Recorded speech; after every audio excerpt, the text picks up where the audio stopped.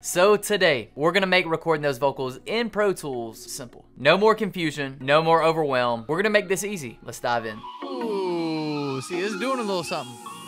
So if this is our first time meeting, I am Jordan Eastler with My Audio Academy. And this specific video is extremely important to me because I will never forget whenever I first got Pro Tools. This is about 10 years ago. So I actually got the physical box of Pro Tools and I was so excited to get home and to start to dive into Pro Tools. That feeling of excitement and of enjoyment quickly turned to overwhelm and doubt whenever I actually opened up Pro Tools on my computer. I literally had no idea how or where to get started. It took me an entire 3 months before I finally had the courage to attempt to run a recording session in Pro Tools. But lucky for you, you're not gonna have to do that. We broke it down into a very easy to follow step-by-step training. And by the end of this video, you're gonna be recording them vocals. So let's go ahead and dive into point number one, which is going to be creating your session. This is probably what it's gonna look like whenever you get your Pro Tools screen set up. So I've got create over here. Let's go ahead and name this the session. I personally like to just do the local storage. That's going to save it on your computer. But right now, we're not going to create from template, but after this video, after we create our template, you will eventually start creating this from your template. File type, we're going to go wave. Bit depth, we're going to go 24. Sample rate, we're going to go 48. And then we're just going to keep last use IO settings. We are going to select interleaved.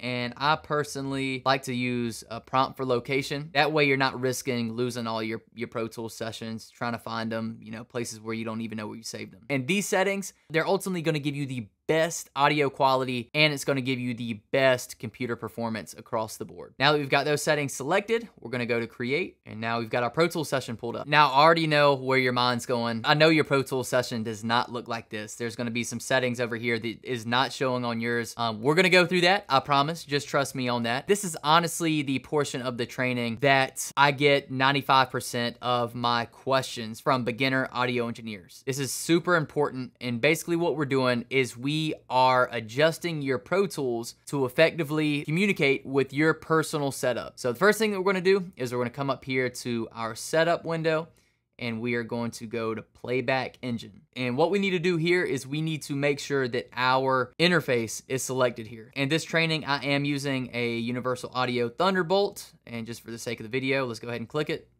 We'll go yes.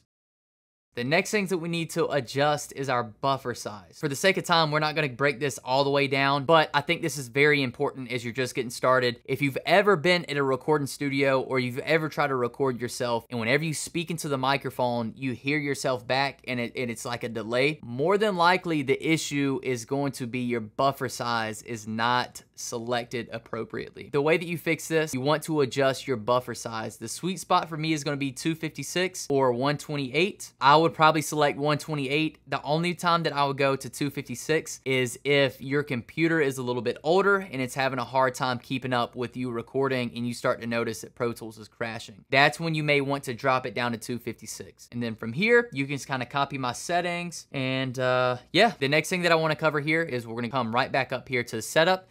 But this time we're gonna go to IOs. What we're doing here is just making sure, once again, just kind of making sure that your computer and Pro Tools is operating with your interface appropriately. So whenever you press record, you actually have some kind of signal. What we're gonna do is we're gonna first go over here to our input tab. More than likely yours does not look like this, but that's okay. We're gonna fix that. So what we're gonna do is we're gonna come down here.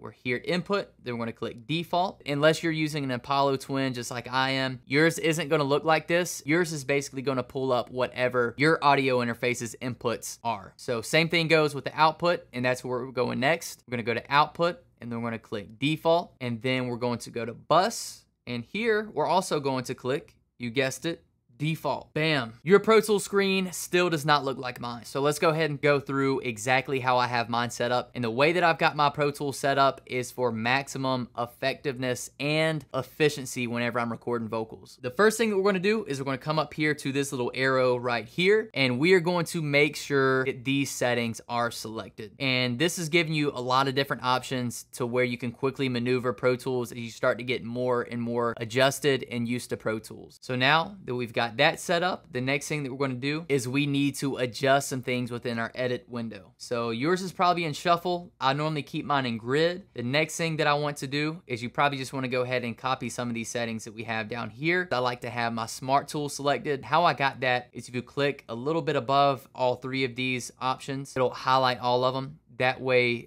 your cursor can do multiple things whenever you're editing different things in Pro Tools. The next thing that we're going to go to is going to be our counter window. I'm going to pull up bars and beats, and how I do that is by clicking this arrow. You know, the last thing here, this is not super important. It works for my workflow. I personally like to have quick punch selected, and I like to have loop selected. How I adjusted that was just right click and select. All right, this is not the fancy stuff, but I promise you, as we continue to go through here, whenever you click record, is really going to be setting you up. So just a couple more things here. Stay locked in, and I promise you, you're going to be glad that you did. The next thing that I'm going to adjust here is over here. So what we need to do is we need to do, I like to have comments just in case, you know, if I'm sending it off to another engineer. I think that's pretty neat. And then we're going to go inserts A through E, inserts F through J, sends A through E. I personally like to have sends F through J, IO, and I like to have my track color for whenever I color code things. And just a very brief rundown of what's happening here within the inserts and the sends. Basically, your inserts are going to be your plugins. So, you know, your EQs, your compressors, things like that. Your sends, that's a little bit more complex for the sake of this video, but if you want to check out the difference between, you know, send tracks and aux tracks and things like that, I will link that video down in the description. I think that'll be super helpful as you start to learn Pro Tools to really understand what aux tracks are, send tracks are, and things like that. But I think that really kind of keys us up to diving into something that's probably a little bit more interesting, which is actually creating your recording template. We're gonna start adding some tracks to our session. So clearly, we can't do nothing with a click track. That's basically just gonna be our metronome. We could honestly go ahead and mute that. And then from here, what we need to do is we need to add some tracks. So how we're gonna do that, so we're gonna go up here and we're going to go to add new track and just kind of follow along with the things that I am adding. And we'll kind of start to walk through that as we go through the training. So we need one stereo master fader. We're gonna go over here and add another one. We need one stereo aux input, and this is going to be our vocal bus. We're going to go 5 mono audio tracks, and this is going to be where we're going to do some stuff with our hooks. And then the next thing, we're going to go 5 mono audio tracks, and this is going to be where we start to work on the verse. And then from there, we're going to go ahead and go to create, and bam, now we're starting to actually look like a recording session, right? So what we're going to do is we're just going to go down here and label some things. So you can kind of follow along here. This is going to be hook recording track.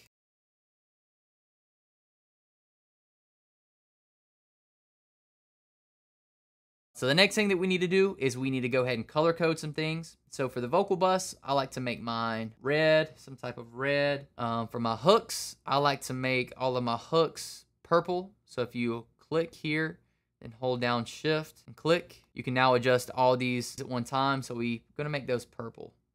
I like purple. And then we're gonna make this verse like a turquoise color. Color them however you want. These are my go-tos. So that looks a lot better, a lot easier to kind of follow along there. And just a quick tip here, this hook recording and what these recording tracks are doing, we do have some training and tutorials basically explaining exactly the reason why we have a hook recording track and a verse recording track. I'll pull that video up right now. That should be popping up. So maybe you want to click on it and put it in another tab or save it somewhere so where you can go back and watch it. It's a really cool trick or hack whenever you start recording your vocals that I think you'll really like. The next thing that we need to do, yes, we do have our IO set up appropriately up here that we did in phase 1 of this training. The next thing that we need to do is we actually need to update our audio tracks and aux tracks to the appropriate inputs and outputs, or IOs. The way that Pro Tools is set up is you're gonna have your inputs up here. This is gonna be the one on the top. Your outputs are gonna be the one down here, which is gonna be at the bottom. And we need to set up our inputs to the correct input on our interface. So I know that I've got my microphone plugged into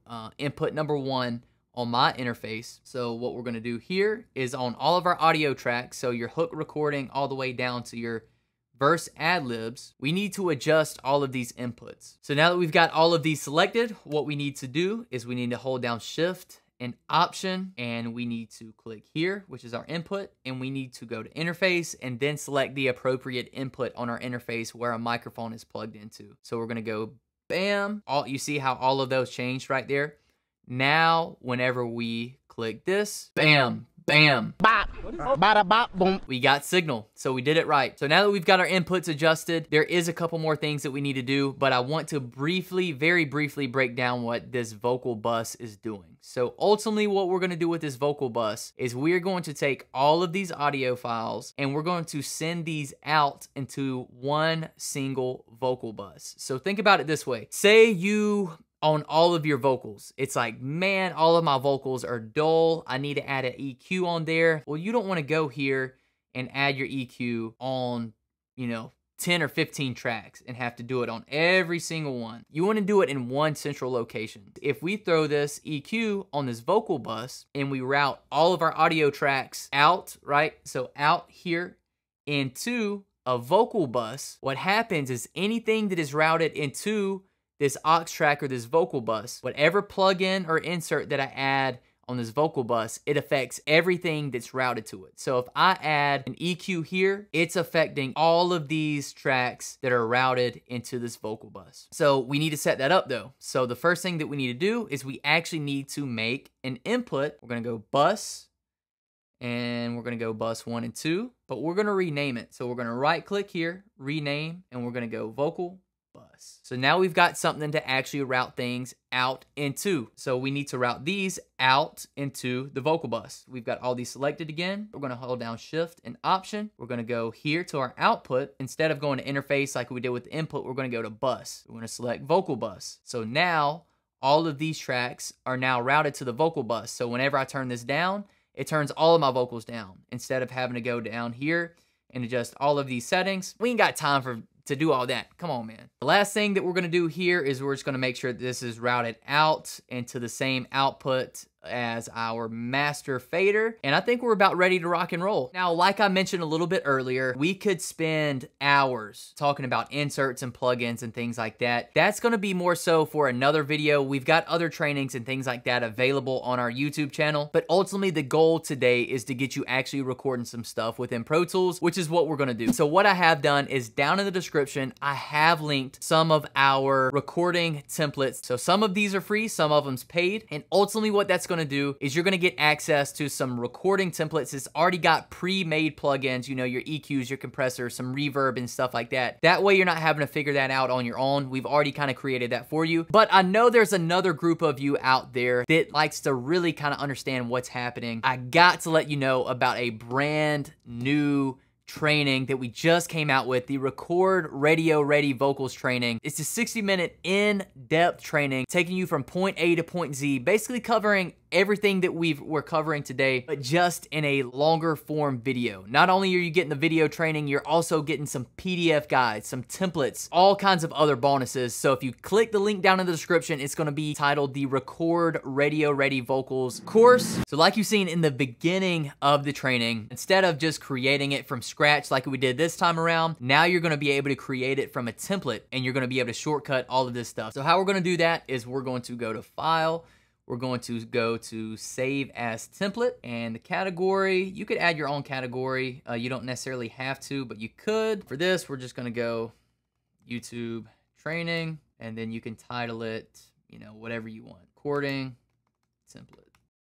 So now whenever you create your Pro Tools template, you're gonna be able to create it from your own personalized template. So we've made it. We're finally going to create your song. So what I'm gonna do here is I'm going to walk you through some basic things you need to know before you start recording those vocals. So the first thing you probably need to do whenever you are creating your song is importing your beat, right? You gotta import your instrumental unless you're doing some acapella stuff. You just go to File, you're gonna go to Import, you're gonna go to Audio, and you're going to find the beat that you want to use. We're gonna go here, then we're gonna go to Convert.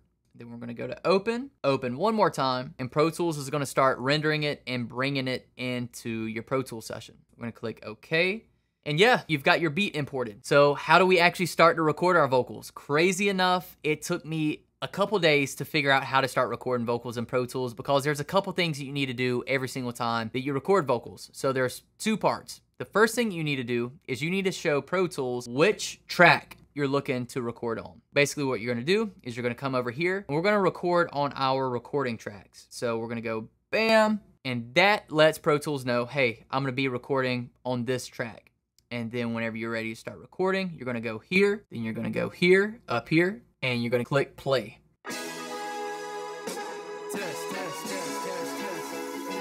Now, obviously, there's a little bit more in-depth training about how to record your vocals and things like that. In this video, you should be seeing it pop up right about now. This video is going to give you different tips and tricks on how to really maximize your recording sessions. And then last but not least, what we gotta do now is we've got to export our song. So say you've got all your recording done, we've got to export our song in a certain way. So what we're going to do is in Pro Tools, we're going to go to File, we're going to go to Bounce Mix. We are going to, name it whatever we want to name it. These scenarios, I'm just going to export a MP3. You're going to make sure you've got the appropriate output selected. I normally just go output and select the output that I've got selected on my master fader here. And then I like to go 44.1. And we're just going to save it to our desktop. And we're going to go bounce. And then we're gonna go okay. So at this point, there's clearly two types of people. There's people that's about to click off the video. Then there's others that have enjoyed the video, but want a little bit more in-depth training. If you want a little bit more in-depth training, we've got the Record Radio Ready Vocals Pro Tools training. That's linked down in the description. But if you're the kind of person that just wants to know the basics, you just got all the basics. Hey, if you have not yet, I would highly suggest considering hitting that subscribe button because we're coming with all the heat. We're gonna keep pumping it out, helping you to become the audio engineer that you desire to be along your journey. We cannot wait to catch you here soon, but until then, I'm getting out of here. Peace.